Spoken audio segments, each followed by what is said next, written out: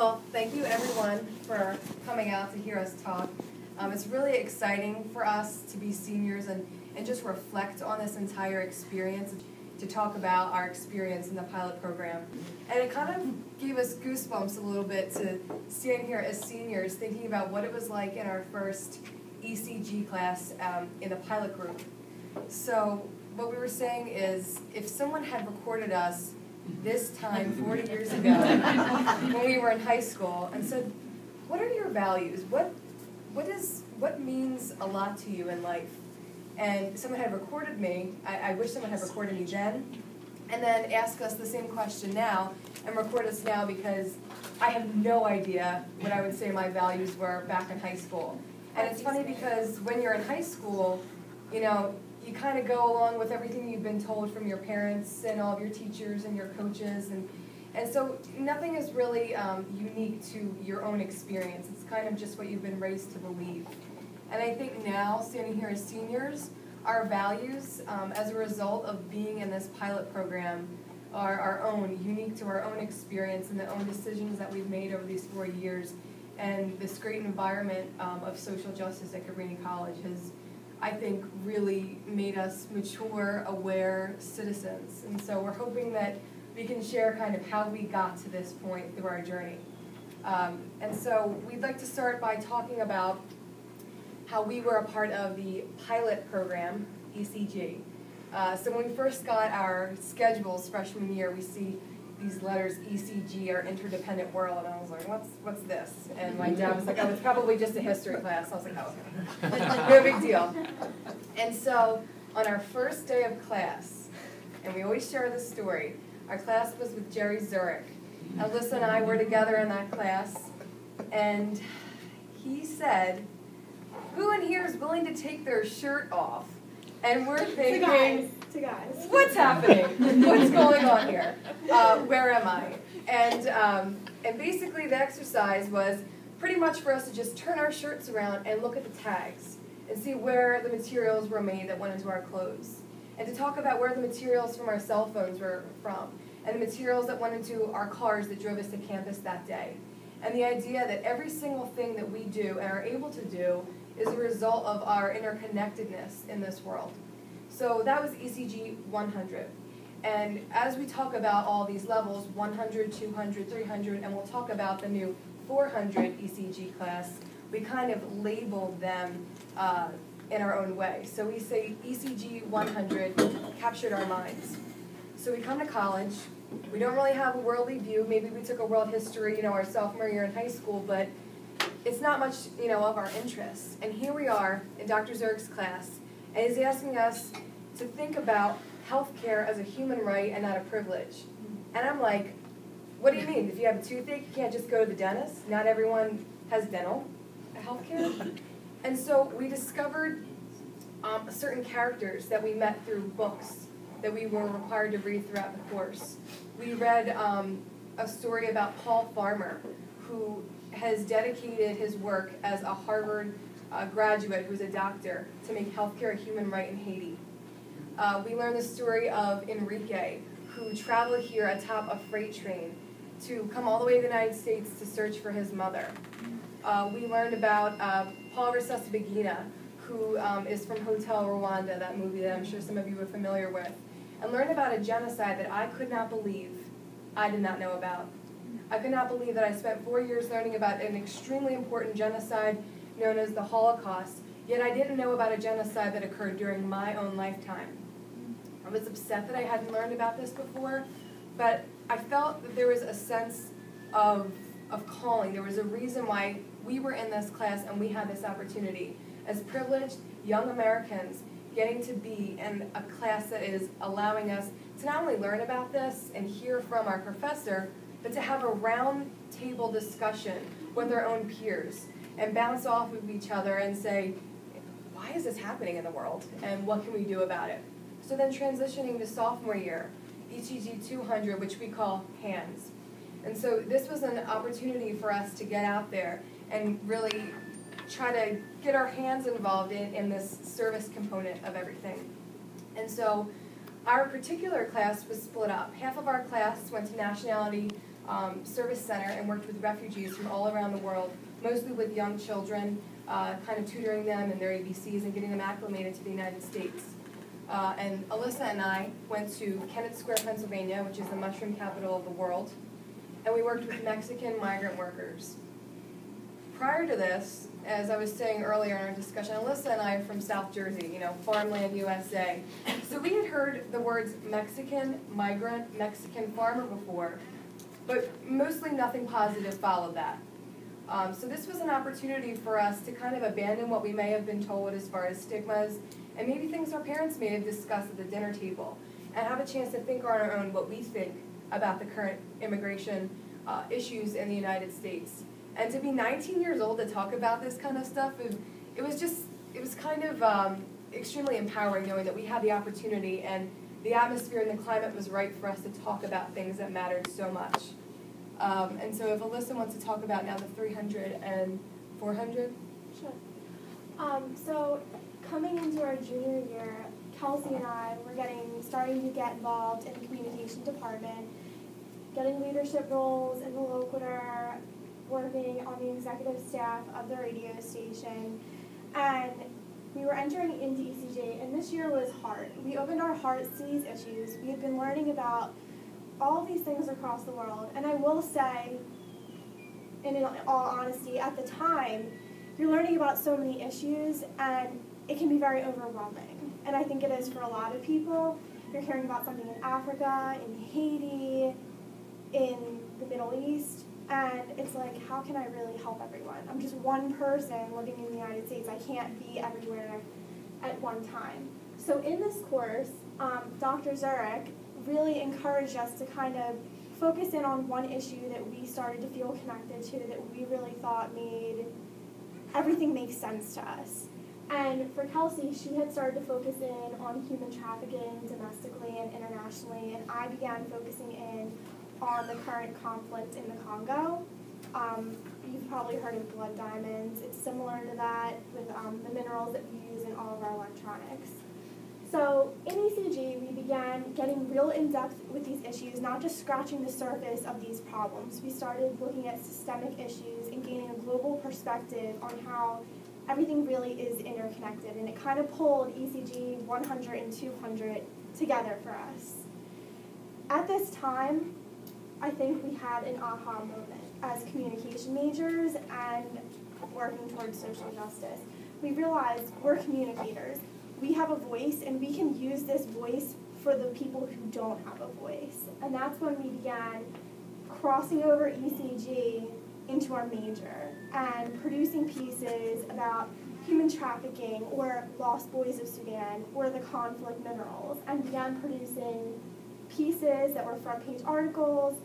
One of mine I transformed into a 25-minute audio documentary, and many of these pieces that Kelsey and I had worked on actually went on to win national awards, which was very rewarding. Although it was rewarding, it showed us that pieces like this draw attention because they're things that people don't know about. So we were calling attention to these issues that no one had heard about before.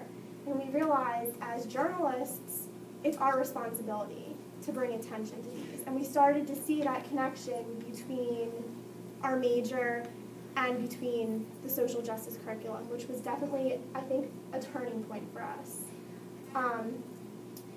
ECG 400, which has not yet really been established among other majors, is a capstone that we did that was unique to our major, and actually Kathy Newman has led us through it. We will be presenting tomorrow, which is very exciting, and it was a year-long project that some fellow communication majors, Kelsey and myself, worked on, called Youth Voices Rise, and it documents the social change in the Arab world, which I will get into later into my presentation. But it was the capstone. It let us use our social justice minor, which we have, the ECG courses, and our major to produce something that was very unique and meaningful to what we're doing. The one thing that I truly feel in this curriculum is tailoring it to each and every individual. you can't just say you're doing social justice and make someone go through 3 courses without showing them how it's beneficial to them. And I think that that is what is important. I think that we found it to be beneficial because we realized that we could use our skills as communication majors for the common good, and that's what made it really click for us that I can write, I can produce audio pieces, video pieces, and while I'm doing this, I can use what I've learned in social justice for the common good to spread awareness. And I definitely think that it hasn't been highlighted enough in each major that there's something for everyone. Like I had said in my presentation, that if you're in communication, you can make a multimedia website about the Arab Spring. If you are in biology, you can talk about the environmental issues. If you're in accounting or finance, you can look at microfinancing and work with stuff like that. There is something for everyone, and I think that that's sometimes something that people miss. They think it's just social justice. And it's not just social justice, it's incorporating it into your life, as I said before. So I think that that's definitely something that would help students to kind of... So Kelsey's going to go on to talk about the minor. So basically, we went through this whole process. And Alyssa and I made a conscious decision because we felt like our hearts were compelled to this call to social justice, if you will. And we discovered there was an opportunity to minor in social justice. And, you know, we had a great concentration on it throughout ECG, but we decided we have 2 years left, we're juniors, and there's a lot more that we can still learn about regarding social justice. So we declared the minor. So the minor is 18 requirements, and I won't go into detail about every single class that we took, but I'd like to highlight some of them. So Faith and Justice was a course where we really had an open dialogue of what faith is. And I think that before, I thought faith kind of crossed over and that faith meant religion. But I think I learned that faith is what motivates people. And made me think, what motivated me to want to declare this minor? What motivated me to want to come to college? What motivates me to do anything that I do? What motivated people to drive an airplane into the Twin Towers? So to really have an understanding of how our world is operating, and why there's good people in the world, and why there's bad people in the world, and why there is justice and there is injustice. So it really helped me to kind of understand why things were the way they were. My heart was very much in it, but I needed to go a little bit deeper. We also visited the Cabrini sisters in New York, which was an amazing experience. I think that, and I'll talk about this a little bit later, sometimes I think when we're talking about the Justice Matters curriculum, I don't think it's boldly stated enough that this is Cabrini College, where the mission is to serve, you know, the poor and vulnerable and all these different ministries, and we're called as students to be a part of that mission. So learning about the issue of immigration and then seeing what our very own Cabrini sisters are doing to bring justice to that was absolutely inspiring. I've had a great experience of being able to travel abroad twice while I was here, once to Guatemala and once to Ecuador. When I went to Guatemala, I was a sophomore, and when I came back, Dr. Zurich had asked us to present at the symposium. He said, Kelsey, can you present on integral human development according to Catholic social teaching? I said, what?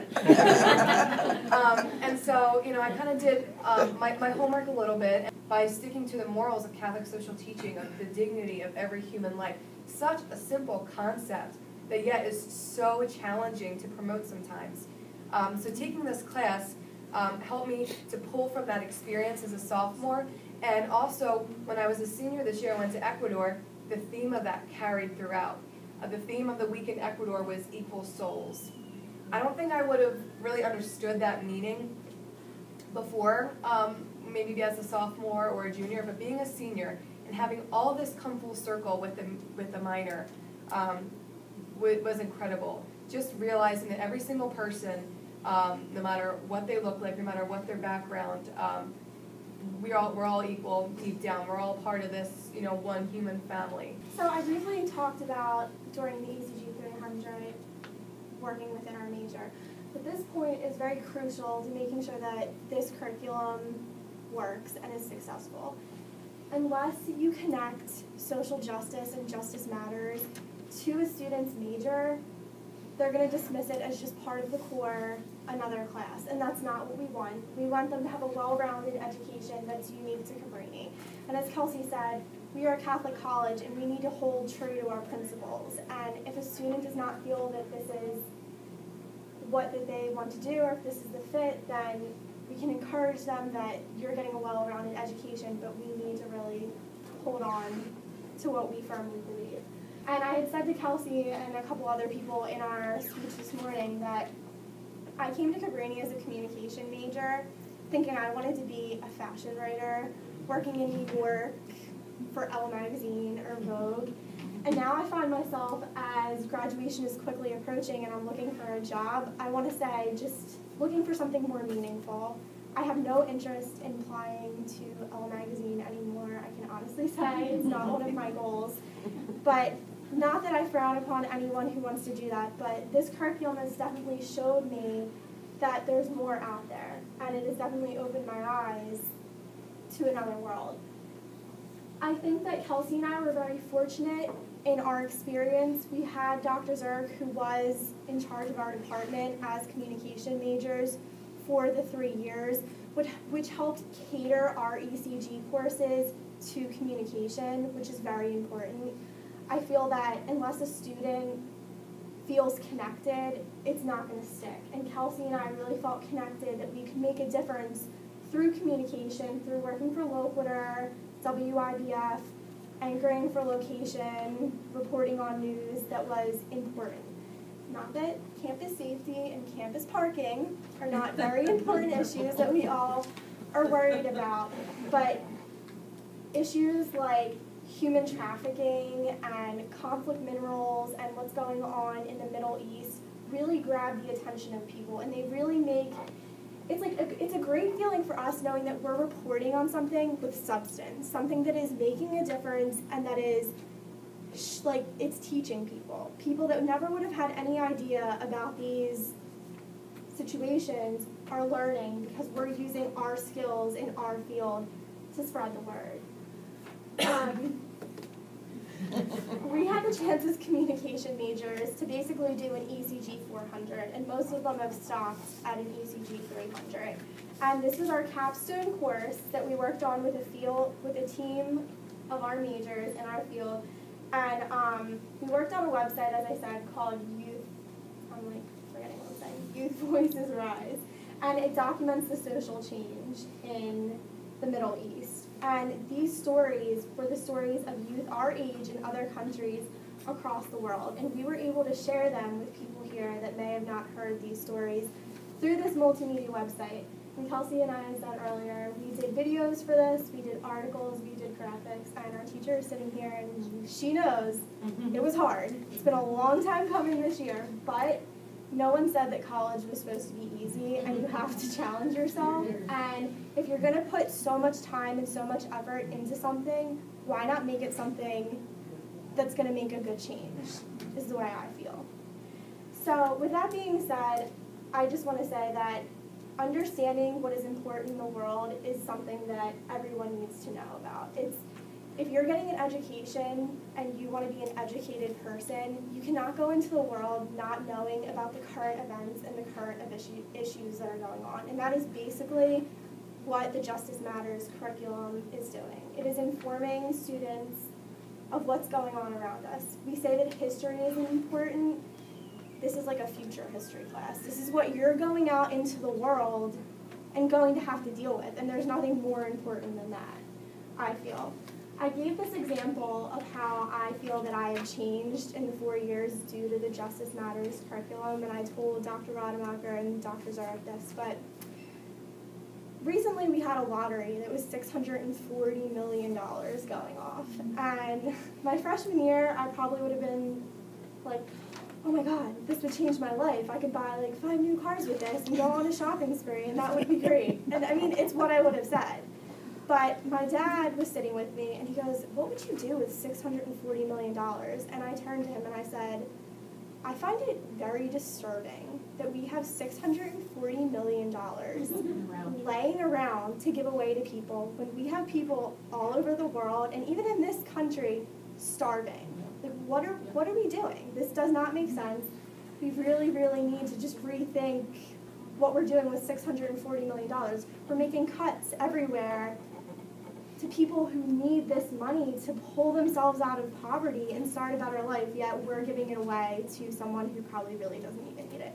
My dad turned to me and goes, "I can't believe you just said that." I looked at him and I was like, "Me neither." I probably would have said that 4 years ago. But that's just an example of the transformation that I can see in myself over the past 4 years. So Kelsey and I are at a new point now in this justice journey, as I like to call it. And school is ending, but we don't think that that's where your education should end. Just because we've had 4 years of teachers kind of coaching us along and helping us down the right path and seeing all of this, it's not where it should end. And right now, Kelsey and I, with graduation lurking around the corner, are still on the job hunt, and we are searching for work that is more meaningful, where we can use our skills for the common good. And that's what we want for every student that is in this Justice Matters curriculum. We don't want them to feel that just because they've taken these courses, that these were just a series of courses that I had to take. There's something for everyone. So within this curriculum, we want people to have that feeling that I can move on with this. This is not the end, and I can go forward. It's not just a class, it's a lifestyle, basically. And that's our goal. And I just think that what I was saying to Dr. Gingrich was, I think if you had every student before they graduate, in one sentence, what does social justice mean? Not to you, but what's the definition of social justice? I don't think everyone has the same sentence. I'm not sure everyone should have the same sentence, but I think that's why some people might have different experiences than others, because not everyone has that same definition of what it is. I don't know if that is because some people are more inspired than others or whatever, but I think a more consistent definition of the word and a consistent goal. So this was your goal for us, and I hope we met it, but what is the goal of other ECG professors, or Dr. Rademacher as the advisor for the social justice minor? Everyone to have the same language for that, I think, is important.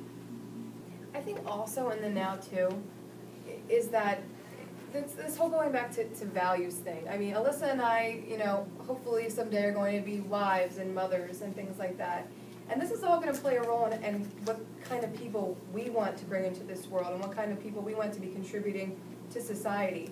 And I think, there's a chance that we might not have a job that directly relates to the common good, but if we're conscious of it, and we buy fair trade bananas, and if we make sure our kids are doing the right thing, just these little quiet ways of making sure that the theme of social justice is carried out through the rest of our lives. It doesn't have to be in the loudest way possible, but I really feel like this is really eating at the core of us now, because we've gone all the way through the 4 years and decided to declare the minor and everything like that. So we were asked earlier when we spoke to the staff, Jean Soltis from admissions was asking, we kind of are trying to find a way to get more people, interested in this from the get-go. And I think it's really important that in marketing the school and on the website, and Alyssa and I are sitting up here as testimonies to our own experience as communication majors, but there's business majors and there's biology majors and all these different types of people, Cabrini, who also have been touched in different ways. Our stories are as unique as everyone else's here, and I think it's so important to capture that and to have that as a huge presence whenever anyone searches Cabrini.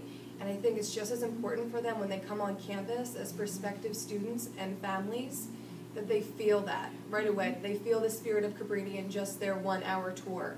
And that, as I said, I don't think, and I'm not saying it necessarily is, but I don't think it should be brushed under the rug.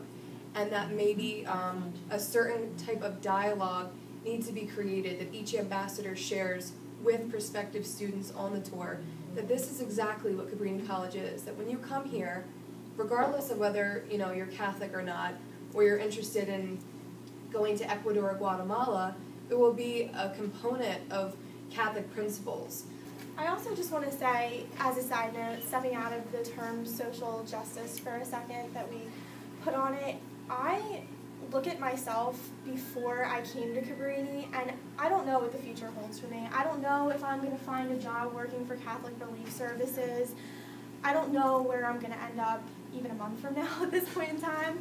But I do know that even if I don't find a job in social justice and I'm working just an everyday job, which I hope that that's not the case, that I have these values. I feel like if I looked at myself at 18 versus now 22, I was like this. I had blinders on, tunnel vision, straightforward into this like materialistic type of world that we live in. And we all get caught up in things. I've talked to Dr. Rademacher about this. I'm writing a story about conflict minerals and cell phones, and I'm purchasing an iPhone myself. You're not going to escape it. But I am so thankful that I followed through with this. Like, I truly am, and I say that from the bottom of my heart, because I definitely think that it has changed my view of the world. And I think that if I hadn't done this, I would be scared going out into the world right now.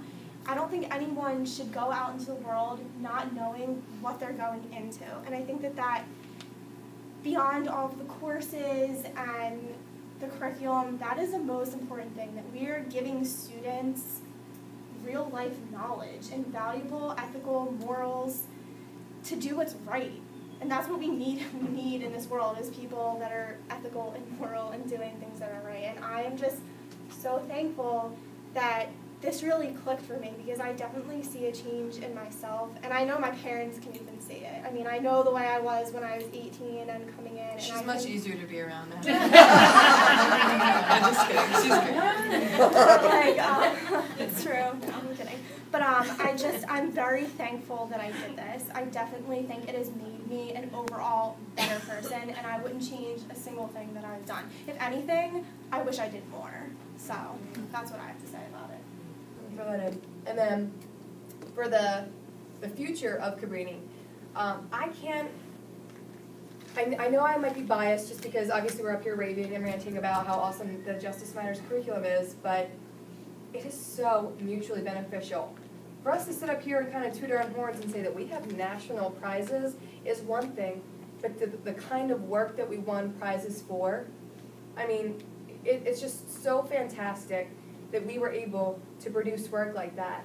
And I think it's so wonderful for the school, for us to be able to share with you what you have tried to provide to us as students, but what we've been given as a result of this educational environment of the heart and mind, it's amazing, and it's so rewarding. And it's just incredible to stand up here as seniors and to think that we've made it this far and we're so connected to it. And the way we're able to talk about it, we were telling this to Dr. Gingrich earlier when we were walking over, and when we were freshmen and sophomores, and maybe even juniors, we know we had this feeling that we really felt committed and called to this, but we couldn't really articulate it that well. And it was because Alyssa and I kind of put ourselves in that little uncomfortable zone of just going the extra stretch, interviewing a lost boy of Sudan, interviewing someone who is a rape victim in the Congo. Putting ourselves in all those situations have been so outstandingly rewarding, because we've said yes to all the opportunities that we've been provided with here. So I just can't say enough about this being mutually beneficial. But what I wish for the future of Cabrini is that you don't have two social justice minors. You don't have two students up here getting goosebumps talking about their experience. It should be, going viral at the school, and people should be just soaking up these resources to get involved in this. People should be so connected to the spirit of Cabrini from the get-go, before they even come here.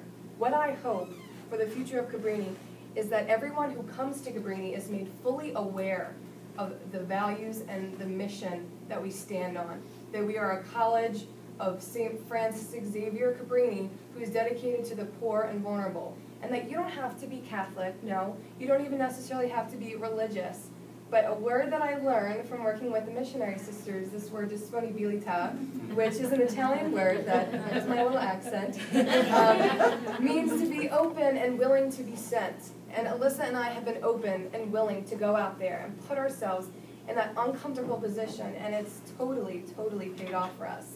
And so what I hope is that that's not swept under the rug when people are coming here. That we're not highlighting our basketball team necessarily over the mission of Cabrini, and that they're equally represented. and that people want to come to Cabrini because of the mission, not later figure out like, oh, I'm a part of this great school with this great mission. Like, you know, that happened to me and I'm fine with that. But we want people being recruited and saying, I want to go to that school because that's the mission that they stand on. And I'm so proud to be a Cabrinian, and I, what's happening? I just feel very connected to the whole mission of the school, and it's just so weird that I'm a senior, and that I just want everyone to experience this. I mean, get 4 years to do these incredible things. That's it, 4 years. And I just feel as though I've been totally able to do everything and more that I wanted to do thanks to the curriculum. So that's what I wanted to say.